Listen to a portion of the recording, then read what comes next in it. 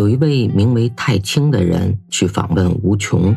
无穷呢是位有道之士。太清问他，听说您道行高深，上知天文，下知地理，请问何谓天之大道呢？无穷回答道，我不知道。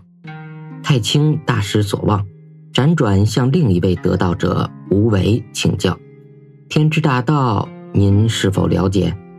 无为回答道，可贵可见，可大可小，谓之道。太清听了并不满意，于是他又去找一位叫无始的人。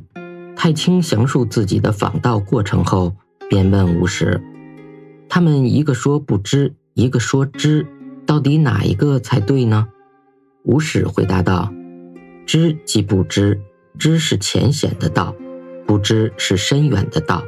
真正的道不是用言语所能宣说的，天地宇宙的真理实在无法说尽，能说的只是其中的一点点范围而已。由此可见，有道者对听和说并不刻意去表现，他无所求，因为并不是光靠声音言说就能道断一切。平时讲话若无法传达很透彻的道理，那么还不如不讲。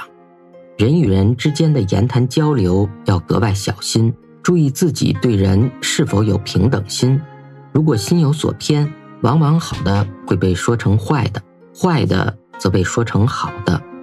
这种偏见之言会导致别人对被批评的人产生误解。所以我们对人的看法要很公平，不可随着自己的好恶来议论。此外，如果是自己所不知的，却偏要说知道，那就是不量己智。这样不但会被嘲笑，而且常会说错话。在日常的生活中，凡事要多用心，不要以为开口动舌很简单，心想我又不是骂人，随便说说有什么关系呢？有关系，因为道在口中。好了，今天的分享就到这里。如果您喜欢的话，欢迎订阅、评论和转发。我们下次再见，感恩。